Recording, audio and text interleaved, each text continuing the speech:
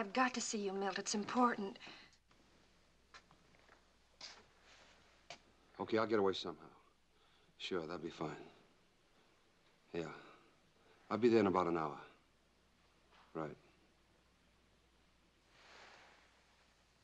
He's being sent back to the States. He's sailing next week. He wants me to go with him.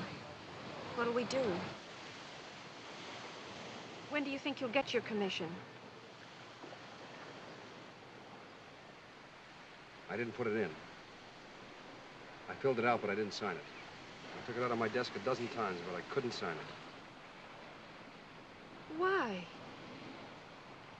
But it was the plan. I know. It's been weeks. You can't just say you'll do a thing and then not do it. Karen, listen to me. But why didn't you do it? Why didn't you tell me? Be back in a minute. I'm sorry. I thought you were somebody else.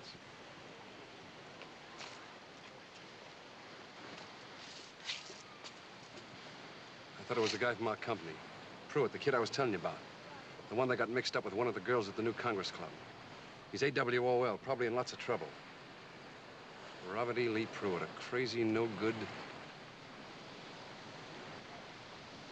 Karen, I'm no officer. I'm an enlisted man. I can't be anything else. If I tried to be an officer, I'd be putting on an act.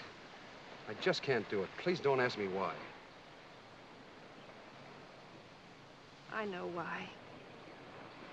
You don't have to become an officer now, Milt, now that Dana's out of the Army. You just don't want to marry me. You're already married to the Army. I love you, Karen.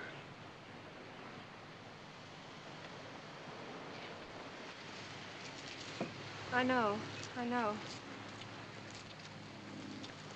I don't want you to go back to Holmes. I don't want to either, but I am. There's nothing else for me to do. It's no good with us, Milt. It could never have been any good. Hiding, sneaking. It had to wear out. Goodbye, Sergeant. Thanks. Hey, goodbye. We'll see each other again. Somewhere. Of course we will. Somewhere.